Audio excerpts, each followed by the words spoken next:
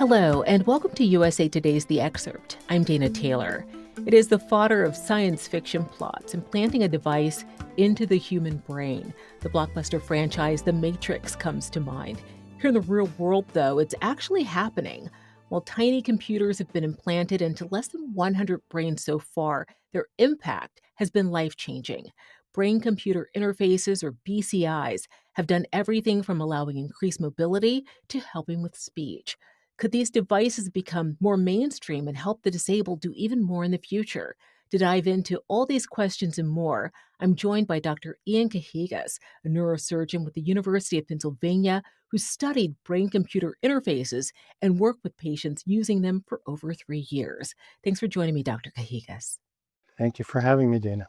For someone who's not familiar with these BCIs, can you catch us up on the landscape here? What kinds of things are they helping patients do right now? It's a very exciting field. I think the best way to think about brain-computer interface technology is really to think about what the brain does and understand what are the inputs and outputs of the brain, and then understand what can be damaged with injuries of the nervous system, because that's exactly what these devices aim to restore. So as we all know, there's 5 main senses, right? We have sight, smell, hearing, taste, and touch.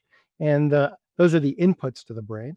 And then we have the outputs that what can the brain do to interact with the world? Well, that's really movement of muscles of the mouth, muscles of the hand to write, muscles of the leg to move. And therefore, what brain-computer interfaces are aiming to do is either helping get signals into the brain to restore some of the senses that have been lost, or get signals out of the brain to re-enable patients to interact with the world. And without getting too technical, how do they work? The main language of the brain is really the electrical activity in the individual neurons.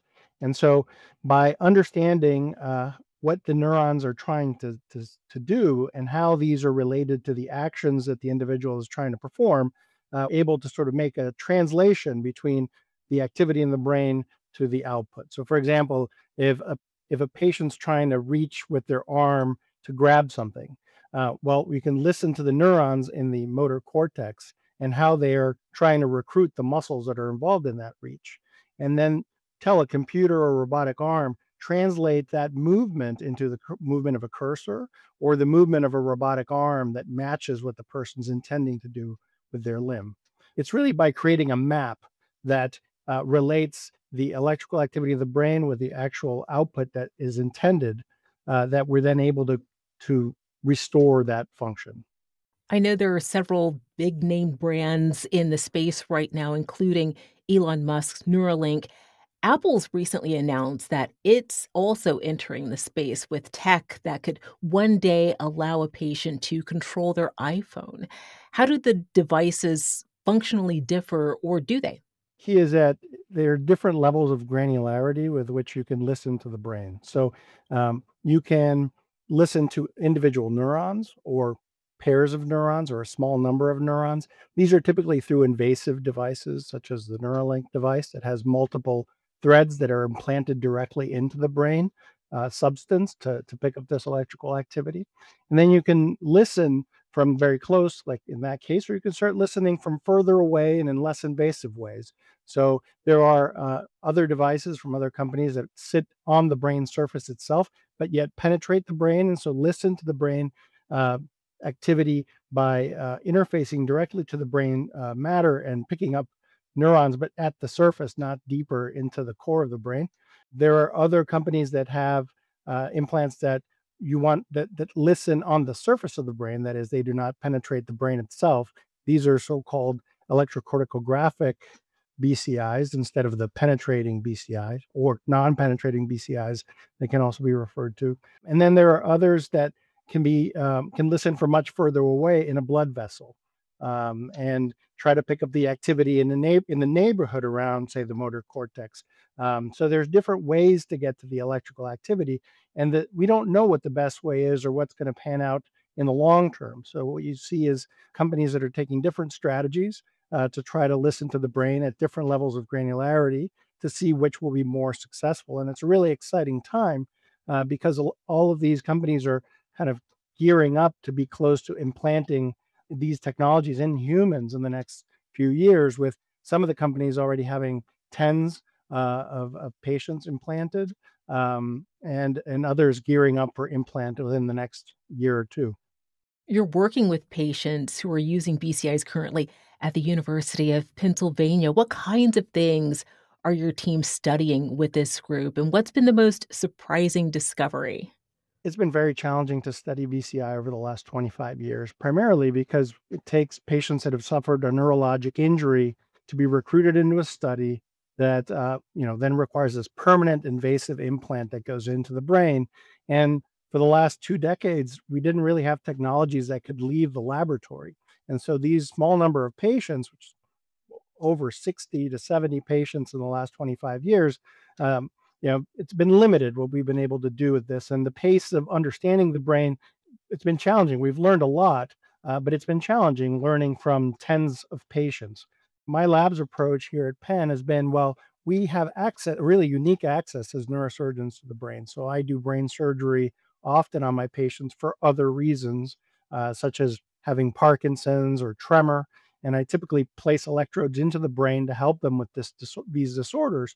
So the approach of my lab has been we give our patients the opportunity to work with us as part of research for about 20 to 30 minutes during their surgery, where right before we do the critical portions of their surgery, we place a temporary electrode over the motor cortex where their hand area of the brain is.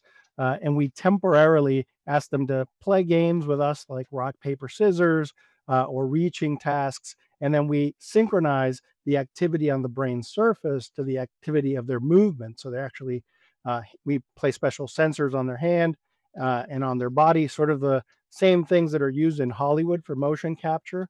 And we've developed ways to synchronize the activity of the behavior with the actual electrical activity on the brain surface so that we can see what this relationship looks like in able-bodied individuals, not patients that are paralyzed. What's really been interesting about doing this in healthy individuals is one, how excited people are to be able to contribute their time to potentially moving the field forward for others that have neurologic injury, and then just we've had the opportunity to collaborate with one of the companies that is entering the BCI space, where they have a high resolution, non-invasive electrode.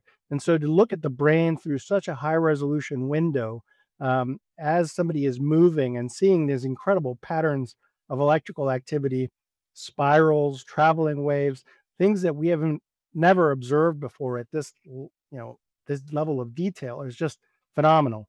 We are still in the process of understanding how these patterns actually relate to the behavior being performed, and developing methods to help decode what they're intending to do with their arm and hand, like showing us a gesture or reaching to an object. What does access to this technology look like today? Is anyone in the movement disordered group eligible? So for our surgeries, it's actually all those patients that are undergoing surgery for their movement disorder could participate in this research. And again, it's only 20, 30 minutes during their surgery. For this technology, there are other centers that are using it in other contexts, such as temporarily implanting them in the context of epilepsy surgery or somebody who may have had trauma, or intraoperatively for mapping parts of the brain that may be critical for during a tumor resection. So there are many institutions that are using this less invasive approach to understand the brain through temporary access to the brain. But in our case, it's open to anyone that's undergoing surgery for their movement disorder. What are the biggest hurdles or issues that medical professionals are facing with the technology? One is patient expectations. We hear you made a reference to the movie The Matrix and the expectations that are there in lay press and in the movies and science fiction. The things that we're learning with these tools today about how the brain represents information related to movement, to either help patients restore their ability to speak or move their hands, to give them some independence, autonomy, or communication. This is the beginning of understanding that. And as this technology grows, we may be able to do more things. But I think that understanding where we are is very important. Another limitation is going to be access. I mean, these are medical devices that are going to have a cost associated with them, and it becomes challenging that, as clinicians, I think we all aim to get patients things that are able to help them, but there's going to be a problem about equitable access that is going to occur, and we need to be careful with that as a society, and make sure that we make it available to everybody that can benefit from it when the technology is mature enough. Are there any downsides for patients?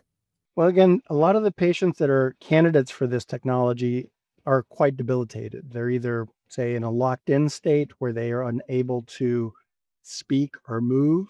They could be paralyzed from a spinal cord injury or from a stroke. Um, so they've already undergone or had a neurologic event that has affected their life. These are surgical tools. All the implants I'm referring to are, permanent implants, and so these are all surgeries that have small but inherent risks that need to be balanced as well on a patient by patient basis. So these include things like infection, bleeding, additional neurologic injury if something were to happen during a surgery. There really has to be this dialogue between the physician and the patient to find the best option for their condition to improve their quality of life. Some writers and journalists have written about this technology with an eye toward a future where even able people are able to use BCIs to just do more, think faster, access their subconscious, the stuff really of science fiction, as you said. What are your thoughts on this as a medical professional? Yeah, I think, as somebody who loves science fiction, I think it's the sorts of things that, as a child got me excited about technology in the brain and understanding things. But I think as a medical professional today, I think we have to understand the risk that can be involved with these procedures. And, BCI encompasses a large range of technologies. I can say that if we're talking about invasive BCI, the ones that go into the nervous system directly, those carry inherent risks that may not be worthwhile even for the able-bodied person, or puts them at risk of damaging something that is not having problems at the moment. So, if you were young and you want a brain implant and something goes wrong with the surgery, or there was a stroke at the time of the implant, that could be very debilitating and completely affect the trajectory of the young person's life. Now, if the safety profile of these devices changes over time, so where that risk becomes minuscule, then that equation might change, that risk benefit might change. But at the current iteration of this technology, I think we're very far away from a routine, simple intervention with no risk, which is where really that's when things would take off for everybody wanting access to it. What's on the horizon for you and your team? I mean, the technology is so exciting. So, my main goal with our research is to really enable folks that have had paralysis from stroke or spinal cord injury to be able to move their limbs or move a proxy of their limbs. Maybe it's a robotic arm, and or exoskeletons that allow them to walk. We've been working on decoding gestures of the hand, so fine finger movements of the hand to maybe allow folks to control a prosthetic limb if they're an amputee. I think that in the next 5 years, that's where my research team will spend the majority of time, is how do we take the signals from the brain related to movement, translate them into the actions that folks are wanting to do, and give them this ability to interact with their world. And at the moment, we're focusing on upper extremity function. Dr. Cajigas, thank you so much for being on the excerpt. My pleasure. Thank you for having me, Dana. Thanks for watching. I'm Dana Taylor. I'll see you next time.